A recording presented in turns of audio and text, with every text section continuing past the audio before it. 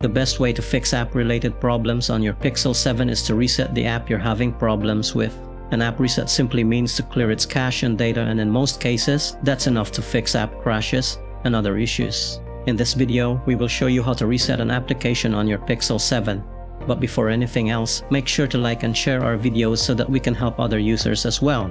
Now going back to our topic, here's what you should do. To begin, pull up the app drawer and look for the app you're having problems with. Tap and hold the app's icon until the options show.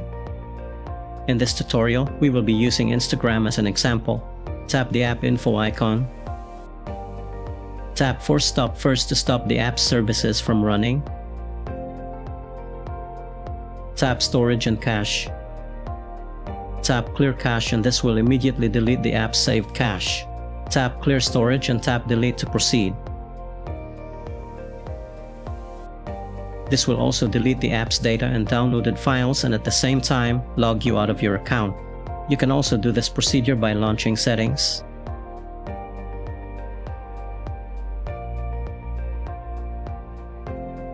Tap Apps and then select All Apps.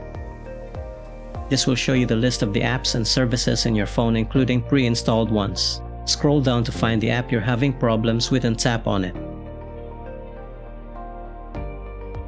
It will bring you the screen where you can force stop the app.